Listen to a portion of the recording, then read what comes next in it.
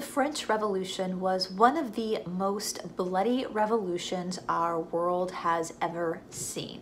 And even though a lot could be said about the revolution, there's one incident in particular that we want to focus on today. In 1789, the people of France overran the Bastille in Paris.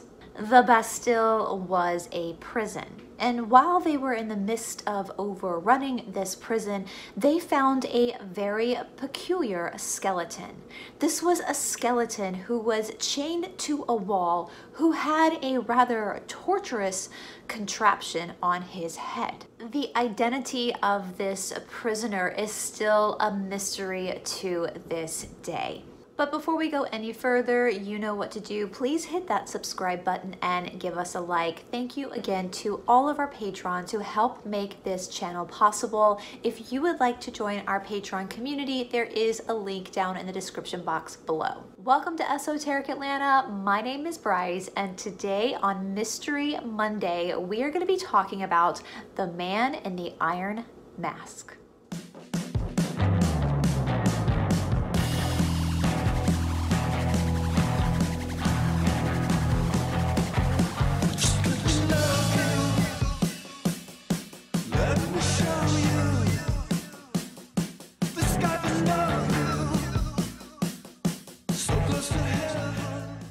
Now, this story that we're going to go through today was recommended by Adam, one of our community members here at Esoteric Atlanta. With every video that we release, we always include a snippet of Adam's novel in the description box below. Adam has written a novel regarding multiverses, which is a topic we have covered on this channel. If you know anybody in publishing and you like Adam's work, please reach out to Adam. His email address is also in the description box below. Now, we do know that during the French Revolution, the Bastille was overrun. However, we're not so sure that the story about the French people finding the skeleton chained to the wall with the iron mask is true or not. Yes, we do know that this person existed. We have letters that reference him during his time in captivity. In fact, the only factual stuff we know about the man in the iron mask comes from letters written by his jailer, Saint-Mars, to his superiors in Paris, France. But the popularity of the theory of the man in the iron mask started with Voltaire in 1771, before the storming of the Bastille. You see, even during the time of this man's imprisonment, it seemed that nobody really knew who he was. He was moved around between multiple jails, and in fact, you can even tour some of these prisons today. We know that the man in the iron mask was treated almost like royalty, even though he was kept very separate from other prisoners. In fact, before he got transferred to the Bastille, he was kept on an island in the south of France, just south of Cannes, called Santa Margherita. And I apologize if my accent is off with any of these French names. I am not a native French speaker. Now, on this particular island, they actually built a prison specifically for the man in the iron mask. And again, you can tour his prison cell. He had frescoes on the wall. He had furniture. He had a toilet in his jail cell. This was not the normal jail situation for prisoners in France in that day. So already, even while he was in captivity, there were whispers about who this man could possibly be. Why was he treated so well by the prison staff, and why was it important that nobody could see his face? His identity was dangerous. And so in 1771, Voltaire suggested that the man in the iron mask was the illegitimate older brother of the king at the time, who was Louis XIV. Louis XIV's parents were Louis XIII and Anne of Austria. Louis XIII reigned from 1610 until 1643, and by Louis XIII's hand, France became one of the leading European dynasties. Louis XIII's father, King Henry IV of France, had been assassinated when Louis XIII was quite young. This was the beginning, or in the midst of, a lot of the Protestant Reformation that we've talked about with our episodes on England as well. And in France, there was a huge strife and controversy between the Huguenots and the Catholics. And to make a long story short, that's why Louis XIII's father's reign was cut short. In 1612, Louis XIII was engaged to Anne of Austria. Now, Anne of Austria was actually from Spain, but she was a Habsburg. And we've talked about the Habsburgs on this channel many times. The Habsburgs were one of the most powerful families in all of Europe. And so for Louis XIII to marry Anne of Austria was definitely a huge political pull. By 1615, both the young kids were married. Now, this was not a marriage made in heaven. In fact, it would be 23 years before Anne of Austria would give birth to Louis XIV, or the Sun King. He was like this blessing from God. There were rumors that potentially Louis XIII was impotent, which we'll get into with a different theory. Also, that they didn't really like each other. So Anne of Austria and Louis XIII were never really together. Now, with the possibility of the man in the Iron Mask being Louis XIV's illegitimate older brother, there is a rumor that Anne of Austria got pregnant by a lover from England long before Louis XIV was born. Now, normally for a queen to get pregnant by another man who isn't the king would have been considered treason. But for people of royal blood, like Anne of Austria was, again, she was a Habsburg, you couldn't kill her. There was no treason for royalty. But on the flip side, if she was pregnant with somebody else's child, her pregnancy would have to be hidden. You see, for a queen to get pregnant, that was a royal event. There were celebrations. People would have noticed. And so she, again, had to stay hidden to give birth to her illegitimate son.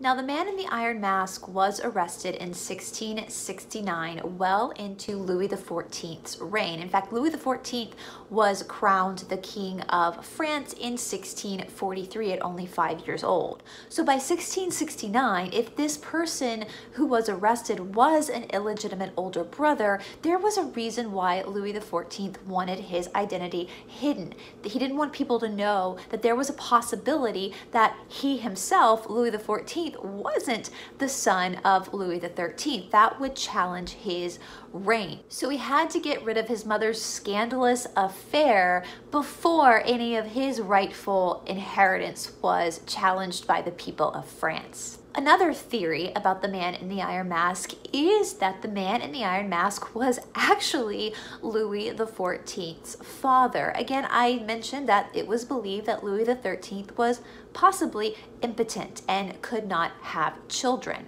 Now, if Louis XIII had passed away without producing an heir, the throne of France would have gone to his younger brother. This was something that Louis XIII did not want to happen, nor did Anne of Austria. It seems that there was a lot of strife and turmoil between Louis XIII and his brother. And so there is a theory that Louis XIII's cardinal suggested to King Louis XIII that he get one of his royal musketeers to be a surrogate and to impregnate Anne of Austria so that an heir could be born. The story goes that it worked, that Anne of Austria got pregnant by this musketeer so that an heir could be born to take over the French throne. Now, something that gives this credibility is that Louis XIV apparently was nothing like his father. In stature, in personality, they were two very different people. Well, if it's true that Louis XIV's father was some random royal musketeer, a surrogate, if you will, after Anne of Austria was pregnant, this musketeer apparently went off to the New World, to America, to live his life. Well, the story goes that he fell on hard times, and so he made his way back to France to then try to extort the royal family out of money to keep the secret that he was actually the father of Louis XIV. The theory then goes that instead of just giving him money, they had him arrested and locked away with an iron mask on his face so that none of the prisoners or anyone passing by could ever see how much he resembled Louis XIV, the King of France.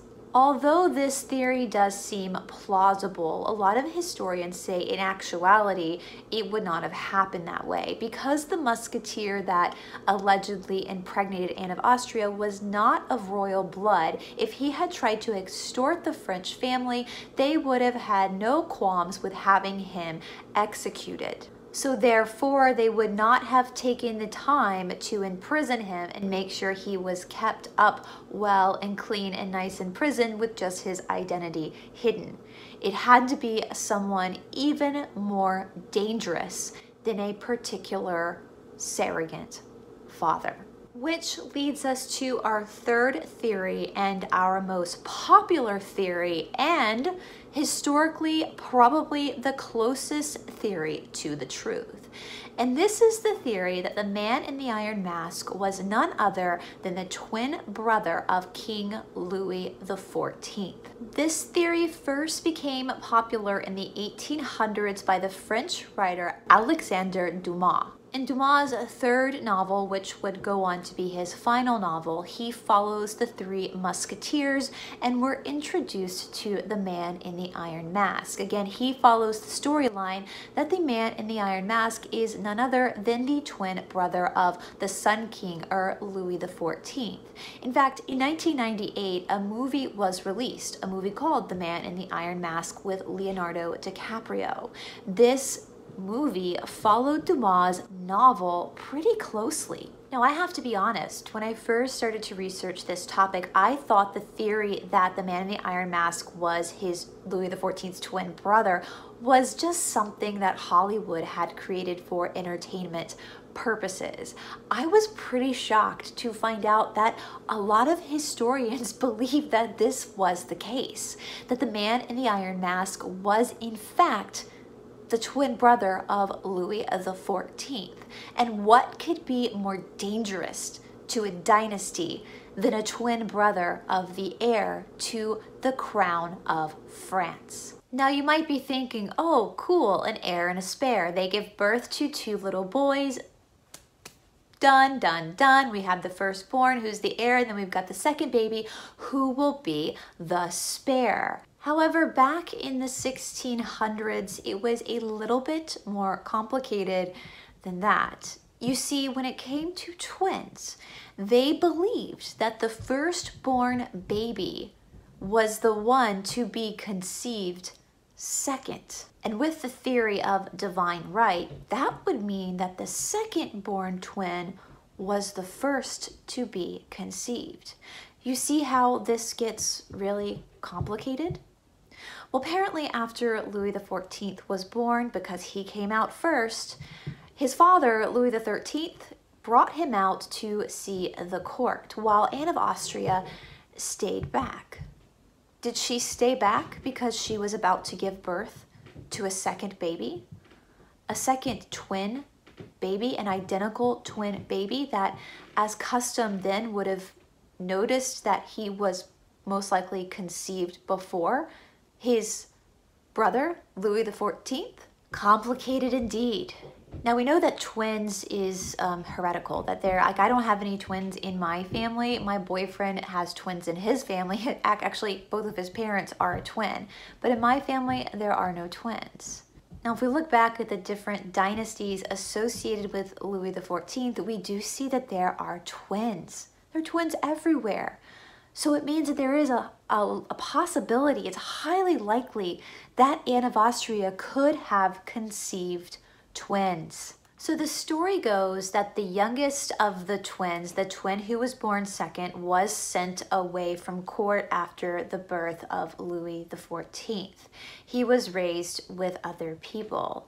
Now again, Louis XIV took the throne when he was 5 years old. And over time, Louis XIV, who was called the Sun King, became a little bit too big for his britches. Megalomania, we could probably say, narcissism, who knows? It was in the 1600s. But this king, Louis XIV, eventually started to take on totalitarian authority. In fact, we can definitely see the beginnings of what would snowball into the French Revolution with his grandson, who ended up getting his head chopped off during the French Revolution. Louis XIV was known for his decadence. He was the person that turned Versailles, which was a hunting lodge back in his father's time, into the magnificent palace that it is today. We're talking lavish things everywhere. In fact, Louis XIV was the French king who introduced chocolate into his court. He was definitely the poster child for sex, drugs, and rock and roll in the 1600s. And at 31 years old, he had the man in the iron mask arrested. Now, the interesting thing about the man in the iron mask is that we don't know what his actual charges are. We have no idea why he was arrested. This is why, another reason why many historians believe that he was Louis XIV's twin brother. And Louis XIV's need for total control and total power, he could not have an identical twin out there in the world looking just like him that could possibly challenge his authority anytime during their life. And so he had him put away with an iron mask nailed to his head. Now, the thing about the iron mask, though, it was Voltaire that said the mask was iron. Many people believe it could have been black velvet. I really hope it was black velvet and not an iron mask. However, Voltaire might have been correct that it was actually an iron mask. You see, there's a city that's 3 hours south of Paris called Langres. And in Langres, there is a museum that claims to have the iron mask. Apparently, after the French Revolution, the iron mask was kind of sold from person to person to person, a bit like Oliver Cromwell's head in our episode on Oliver Cromwell's head. Well, in 1895, the iron mask showed up in a flea market and somebody bought it and brought it to the museum. They claim that you can see a slight inscription inside this iron mask. Allegedly, the inscription said that the mask was removed from the twin of King Louis XIV upon his death in 1703. If this mask is truly the mask that was worn by the prisoner, then we have some pretty hardcore evidence and proof that the prisoner was the brother of Louis XIV. And unlike the theory of the man in the iron mask being Louis XIV's biological father, with a twin brother, Louis XIV, under the customs and laws of royal blood, would not have been at liberty to kill his brother. So therefore, he had to keep him imprisoned for 34 years until his death. Other evidence that point to the proof that this might have been Louis XIV's brother is the jailer Saint-Mars himself. Apparently, he was his jailer throughout his whole time being moved from jail to jail to jail. They had one person that was responsible for keeping him separated and isolated from all the other prisoners. It is reported that whenever Saint-Mars went in to visit with the prisoner or other musketeers came in to visit with the prisoner, they always took their hats off in respect to him. It is also reported that Saint-Mars would refer to the prisoner as "my prince." Very interesting to treat a prisoner with such dignity, as if that prisoner was born of higher ranking than you, as if that prisoner was also of royal blood.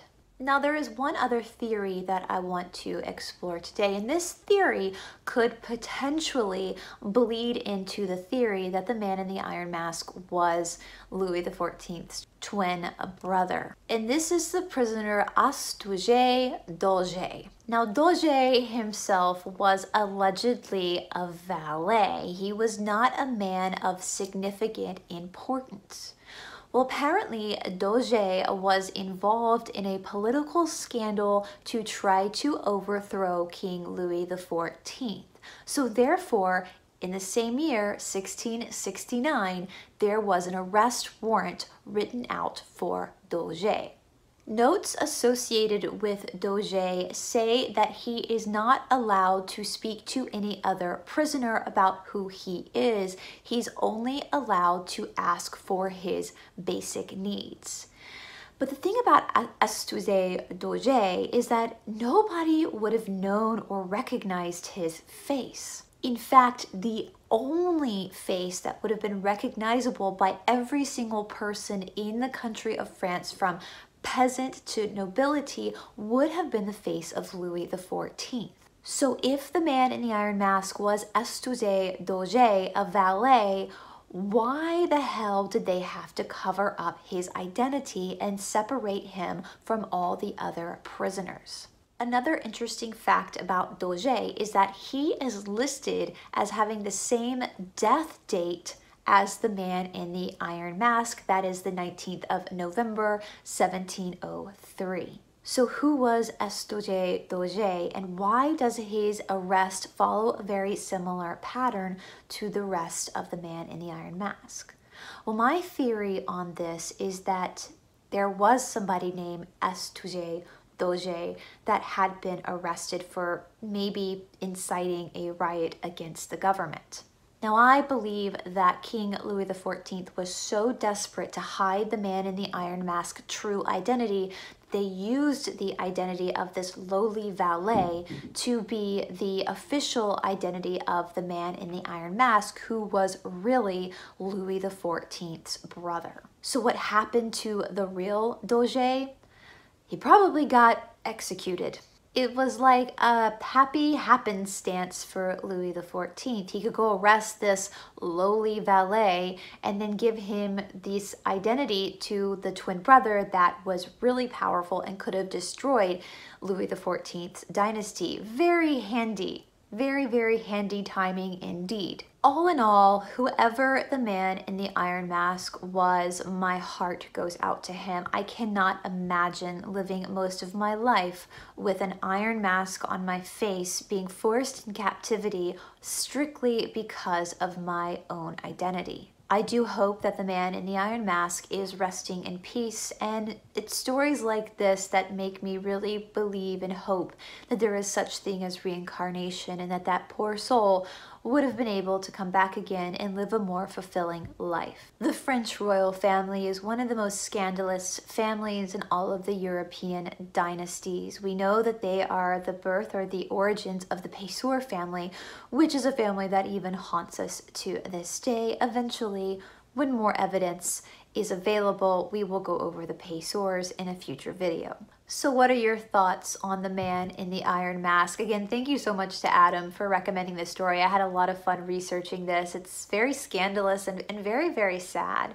And when I'm able to get back to France one day, I do hope to visit some of these prisons where the man in the iron mask was held. Make sure to leave your comments down in the comment section below and your thoughts on this very strange and intriguing mystery. Don't forget that tomorrow night I will be back on the Dark Outpost with David Zublik to go over more of the Gospel of the Holy 12. Again, make sure you send me any questions you have for David for when I interview him for this channel as well. So anything you're wondering about David and how we got started, or anything into this line of truthing work, just make sure you send those to me at esotericatlanta@gmail.com. Again, my contact is also in the description box below.